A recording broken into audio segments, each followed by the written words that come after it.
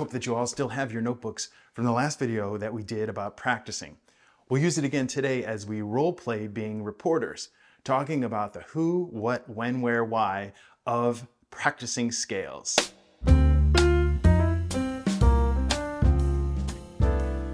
Welcome to Learn Jazz Bass with Matt Rabicki. I'm glad that you're here. So we are talking about scales today, and the little sort of recording sample that we heard at the beginning was me playing on a great tune called Chelsea Bridge that we'll talk about in a second. And I just wanted to sort of be providing some sort of musical context for using scales in thinking about our improvisation and of course our bass lines too. But I was definitely thinking about scales as I was improvising those short melodies that we were playing. So like I said, we're going to be thinking about the who, what, when, where, why of scales. I had a lot of questions after my last video about practicing scales specifically. And I thought, why not address this sort of broad issue that we all have to deal with, right? So we know we're sort of supposed to practice scales, but I think we need to sort of take a 10,000 foot view and start to think about some questions. What are they for? Why are we practicing them? When is it appropriate to use them? Where are we going to use them in a song? Who cares, right? So those are the kinds of reporter questions that we need to answer. As we've mentioned before, and in the last video too, we want to think about technique and content. And this is content. Scales are content in a sense, but they are not vocabulary, right? You might say they're the words of a language or the letters of a language, but they are not language themselves. So while it is sort of raw data content, it's not vocabulary content. But they are useful in creating actual vocabulary. And they have a host of other uses as a tool to practice technique. So it's sort of like informing both content and technique. And we can emphasize one of those over the other in certain aspects of when we think about playing the scales. So included in the PDFs below, I've got a list of 29 written out common jazz scales. There are many, many, many more. These are the most common scales that you will encounter in your jazz playing, and I think the most useful. I wouldn't expect you to know them all right off the bat, especially if you're at the beginning of your journey. Nonetheless, it's important that you are familiar with them as you go on your learning process and on your learning journey. Also available is all of these 29 scales in every key, written out in every key, if that's helpful to you. You can see on the scales themselves, I've also put the sort of recipe for them. So 1, 2, 3, 4, 5, 6, 7 is a basic major scale, right? And I wanted to remind you, all the numbers are in relation to thinking of the root of whatever we're talking about as a major scale, the root of a major scale. So if we are analyzing a D flat 7 sharp 11, and we're using numbers 1, 3, 5, flat 7. Everything is in relation to thinking about D flat major. Now the possibilities of how to practice these scales are nearly limitless. In fact, I did some math based on that scale tree that I've shown you in the previous video about practicing, and we'll talk about this a little more in a second. But I did some math based on the possibilities of that scale. And I think, if I'm not mistaken, that there are 9.93 times 1 sextillion operations possible, of combinations, I should say, not operations, combinations of these variables in how we practice scales. So there's not enough time to do that all, but hopefully this inspires you to say, hey, there's a lot of possibilities for making my practice routine interesting. We also know that practicing scales can be kind of boring, right? And so, at least that's the perception. And so we're asking, can you make this interesting for me? You know, and which is understandable. I'm not saying that's a bad thing at all. And I'm going to try to give you some interesting ways of doing it.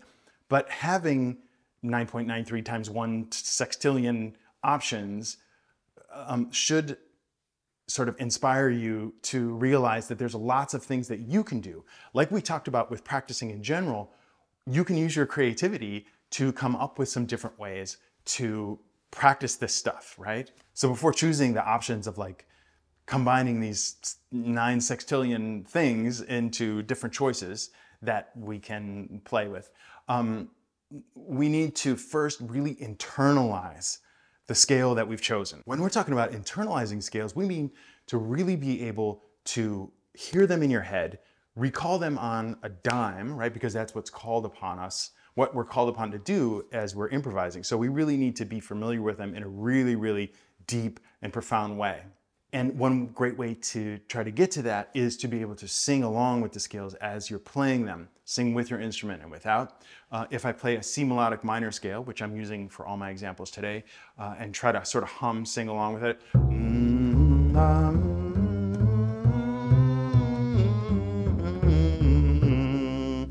That definitely helps to reinforce that sound in your ear. Again, away from your instrument too is very helpful. Additionally, as you're playing the scales slowly, when you first start learning them, remember to play slowly, really try to hear the next note that's coming before you play it. So if this is my first note, and the next note is, I want to really hear that in my head before I play it. And the next note is, and so on, right? So really listen, pay attention.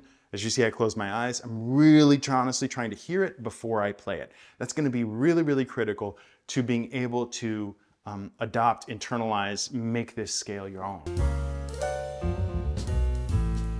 And there are, of course, specific things that we can do to play, not just with our ear, to help to really solidify and internalize that scale. Here is an exercise that I've included in the PDF that is a series of essentially 14 steps, sort of double because you should really repeat the 14 steps going the opposite direction of each part. So it's sort of 28 steps. But if you do this, I guarantee a scale is going to get in your ear. Also, I want to make a special note that this is also exactly one-to-one applicable for learning the chords to a song. So if you're memorizing a song, the chords to a song, this is the perfect way to do it as well. And again, I promise it's going to be very, very helpful. So the first couple steps have to do with emphasizing the important notes in any given chord, which are the third and the seventh. Those are really the color notes of a given chord. So we want to emphasize that sound in the scale that we're playing. So if we're using C melodic minor, we want to emphasize the 1 and the 3. That 3 is a flat 3 because it's E flat. A natural 3 would be E natural, so because we're starting on C, so we're thinking this key of C major, flat 3 is E flat, so 1, 3, we're emphasizing those notes in some kind of way. I've written out some things for us to play. You don't have to do that. The idea is just emphasize that 1 and 3 in some kind of way, then emphasize the 1 and the 7, the root and the 7th. Here, in this scale, it's a natural 7th actually. It's a minor scale, but with a natural 7th and a natural 6th. So C and B natural, and we're going to do something to emphasize those as well. Then we're going to play the first 2 notes of the scale itself. So we're playing the root and the 2nd degree, or root and 9, depending how you do it. We're playing around with that, right? We're in different rhythmic ways and so on. Then after playing the first 2 notes in some kind of exercise way, we'll play the first 3 notes and then the first 5 notes of the scale. And that's going to give us a real into the beginning of the sound of it. You can also sort of add stuff to this. Again, be creative. You could, of course, play the last notes of the scale as one sort of section, right?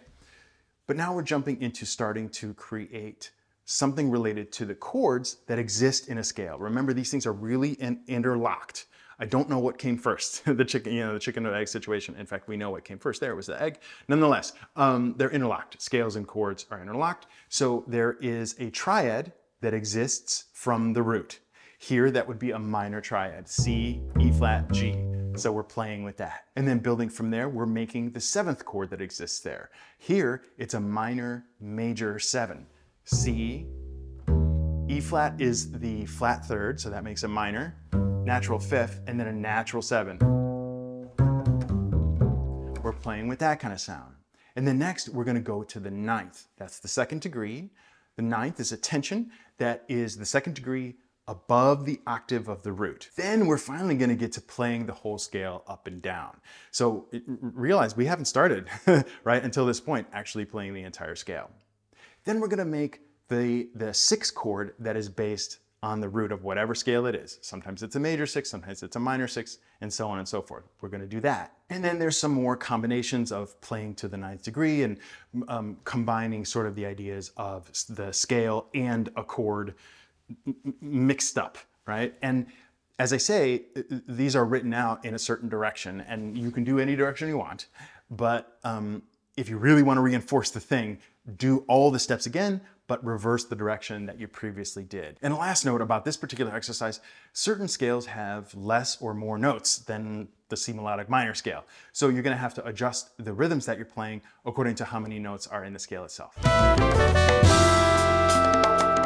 Our next idea is something that seems boring, like scales in general, but actually is really, really profound and can provide you with a sort of meditative-like scenario where you can examine a bunch of things about your playing, a bunch of different aspects while using the scale and really internalizing it inside you. I was taught this by one of my teachers, Ben Wolfe, and so let's call it the slow Wolfe method. And the reason we say slow is because we're gonna play whole notes with the bow at a slow tempo, 60 beats per minute. And the idea is that we want to start from the lowest available note of the given scale on the instrument, right? So that's going to be E or F, unless you have an extension.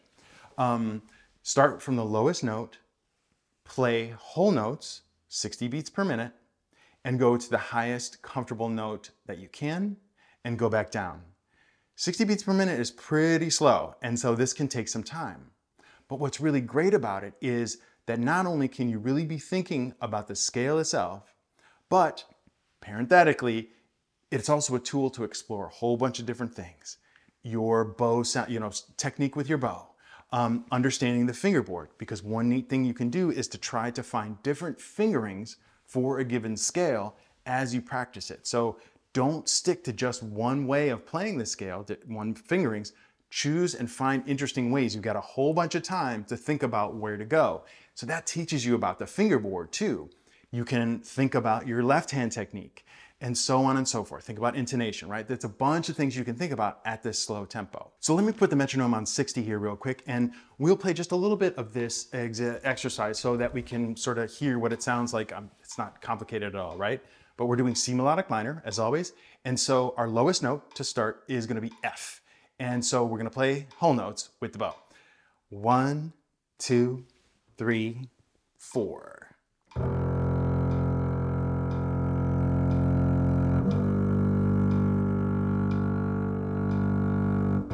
So I got to think about what notes are next. Try to play them in tune. Here I'm thinking about my bow speed, how much bow I'm using.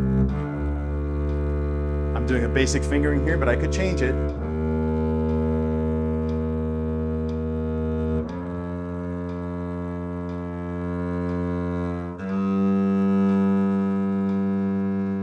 And so on and so forth. So as you can tell, that can go on for quite a while, right? But it's going to be really, really effective in getting you inside the sound of the scale. And remember, we're trying to memorize the sound of it as well. So this can help with that, even though you're starting on that lowest note. Give it a try. Another critical element to being able to adopt and sort of feel ownership of a particular scale is to be able to apply it as soon as possible in a musical context. And that doesn't necessarily mean that you are playing a big gig at Jazz Lincoln Center. It can be playing along with a play along. I know that's what a lot of us have to do. And despite not having live musicians there with you, as an example, it will still be very, very effective if you're able to take the information, this data, right, that we're taking in, and try and put it in a musical context sooner rather than later, as soon as you can. So in the PDF here, I've chosen the song Chelsea Bridge that I played at the very beginning of the video because the chords are minor major chords, and there's a couple of them, and that really accepts the melodic minor scale very well. It's a very good sound with a minor major chord. Now in the beginning of the video, I actually transposed the key so that the first chord was a C minor major 7, because that was the scale I picked before I started to do the video and sort of based everything off that. So anyway, but you'll see in the PDF, I'm applying the melodic minor scales on the B flat minor 7, B flat minor major 7, and A flat minor major 7. Even just playing them just in time is effective. Obviously, you want to get to actually creating melodies as soon as possible, but putting them in that musical context is going to make a huge bit of difference. A little exercise that I came up with that I haven't seen anybody else do is something I call the collapsing scale. And it's just a way of changing parameters that we think about this sort of repetitive thing that we've got to do, right? All the reps that we've got to put in. So the idea is similar to the slow Wolfe method, but it's not slow.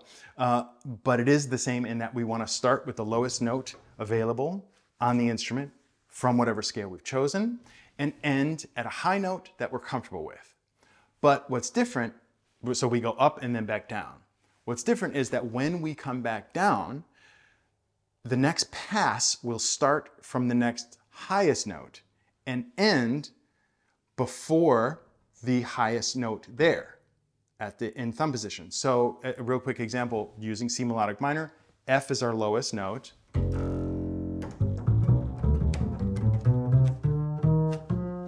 G, A.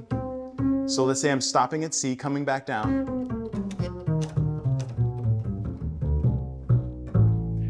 And now here I'm about to play G to go back to F, but we're not going to do that. G is going to be our next starting note. So this is the next pass. I'm starting on G. And now I'm going to stop at B. Before I stopped at C above in thumb position, here I'm stopping at B.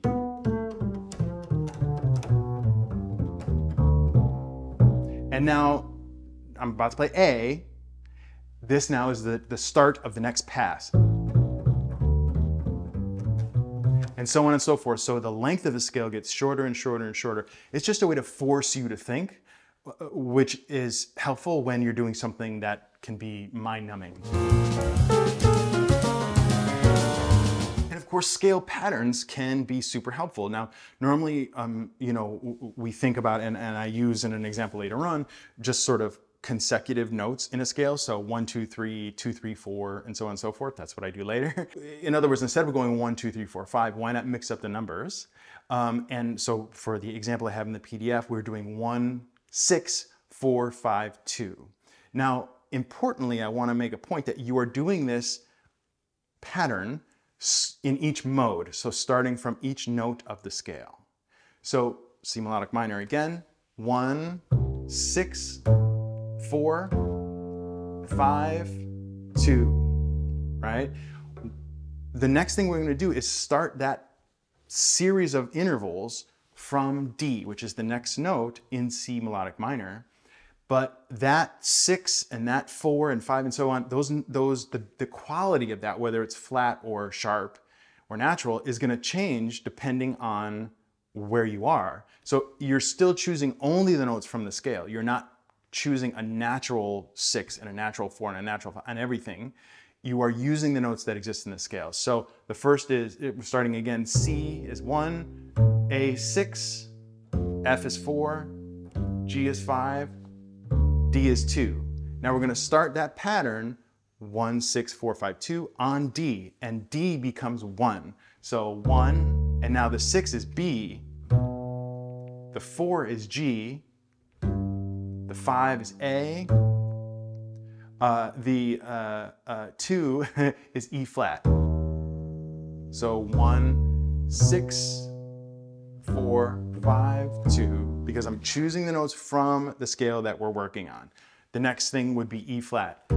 E flat is now 1, C is 6, A flat would be natural 4, but we don't have that, we've got A natural. So there's that, and then 5, it's not a natural 5, it's a sharp 5, B natural.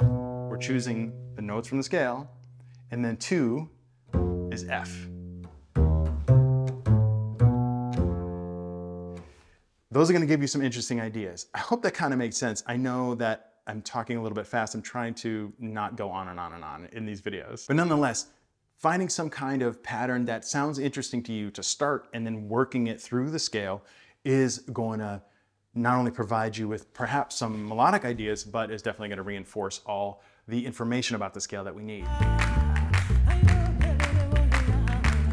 Also, in the interest of keeping things interesting, we can of course try and sort of gamify playing scales, right?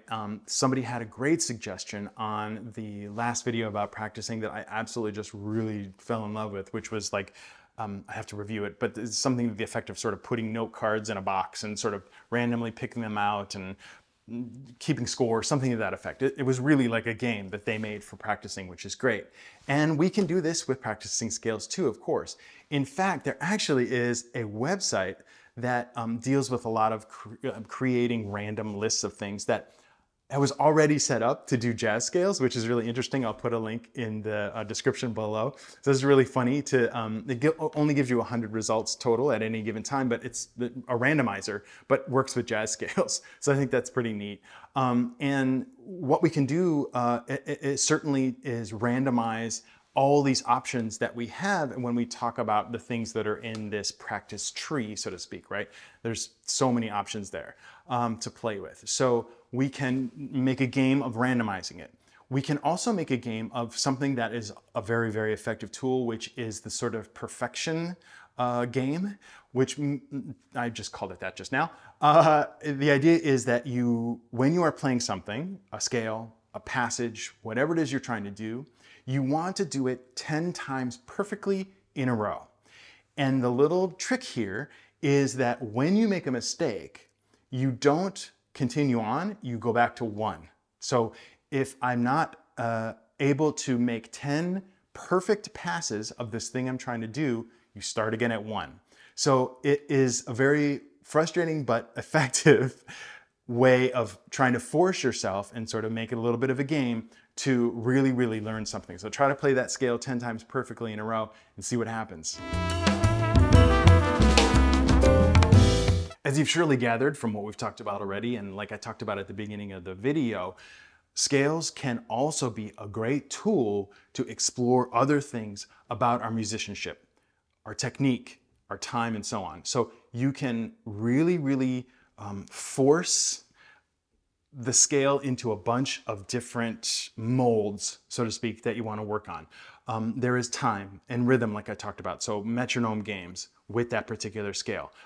There are technical things, right hand technique, getting a great sound, working on playing fast with your right hand, right? Working on 2 fingers with that particular scale. We've got fingerboard knowledge, like learning where the notes are, ear training, left hand technique, working on articulations, slurs and hammer-ons and so on and so forth, phrasing, all that kind of stuff. There are so many things that are aspects of our musicianship that we can put through this lens of using a given scale, whatever it is that you're trying to learn and trying to practice. Many of these are covered in this practice tree that we used, right? So thinking about that tree again and going back to that original idea of the sextillions of options that are possible, let's just choose a few examples of combining some of these things from the tree. So we're sort of picking fruit from the tree. And we're going to combine several things that are characteristics of musical playing that we want to work on. So in example 1, we're talking about the direction, for example. We're choosing that it is ascending and then descending. We've got 8th note triplets. There are, that's a rhythmic choice, right? We've got an articulation. We're going to slur the first 2 8th notes of the triplet. We've got a 3/4. We're chosen the meter of being 3/4. We're in the low to middle register. We're starting from the 4th degree of the C melodic minor. So all these kinds of things adding together gives us an exercise that probably hasn't been created before just by combining some of these options. Let's take a quick listen to what that might sound like real quick. So again, we've got a metronome marking here of a very medium tempo at 110. We're in 3/4. We're going to be playing C melodic minor, but starting from F, slurring the first 2 notes. Let's start the metronome and see what it sounds like. 1, 2, 3.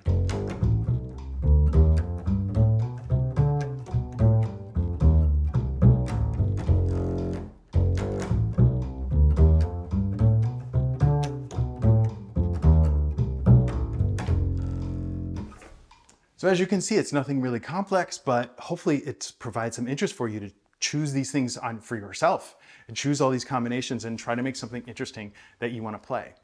To that end, let's look at the second example, which basically, again, combines a bunch of different things. We're in 5/4 this time. We're going to play it very, very slow. We're going to play regular eighth notes. We're going to play them all long, legato. We're going to change dynamics. One measure will be quiet. The next measure will be loud. We're going to play everything with one finger on our right hand. We're going to play from the low on the instrument to high on the instrument. The direction of the notes themselves, we're playing the triad that is based on the root of the scale, so a C minor triad, but in second inversion. So we're starting from G, and we're going to play that up, up, and then down, down, and then we're going to repeat that an octave higher. Sounds super complicated, doesn't sound that complicated, except that this 3-note pattern goes kind of weird over the bar lines. So let's start this metronome on 40 and hear what it sounds like with all these different kinds of variables. I'll count 3 and 4 and 5 and quiet.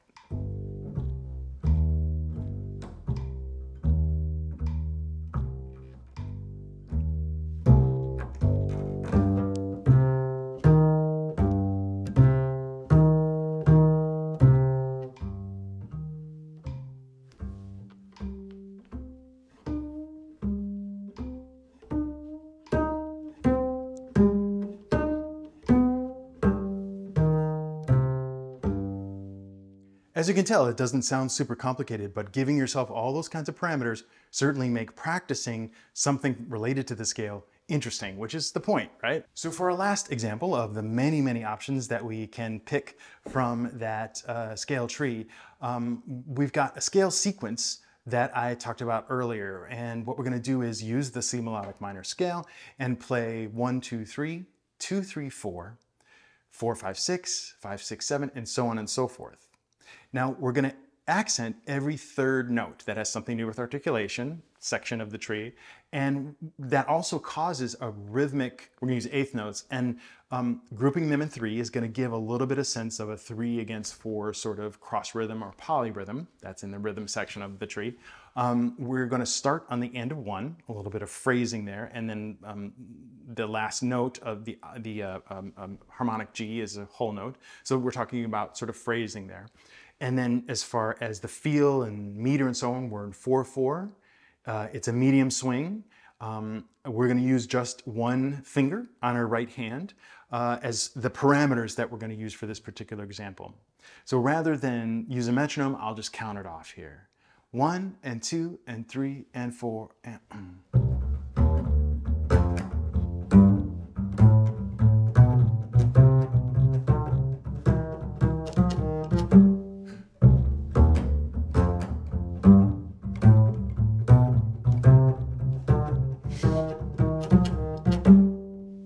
and so on and so forth. So these are short things, of course, but when you are learning a scale, giving yourself a bunch of these parameters not only helps you learn it and internalize it, but all these different kinds of things we've been talking about give some interest to scales that you just want to sort of drill, right? You need more repetitions on a particular scale. All these things are going to provide you with a context that should be more interesting than simply running it root to root, up and down, up and down, up and down. That'll drive anybody crazy. So I hope that all these things that we talked about will inspire you, not only to go out and practice, but to create your own exercises for practicing this content and technique that we talked about. Thanks for joining me today. I'm glad that you were able to make it to the end of the video. Please like and subscribe. Look for that PDF below. And always remember, straight ahead and strive for tone.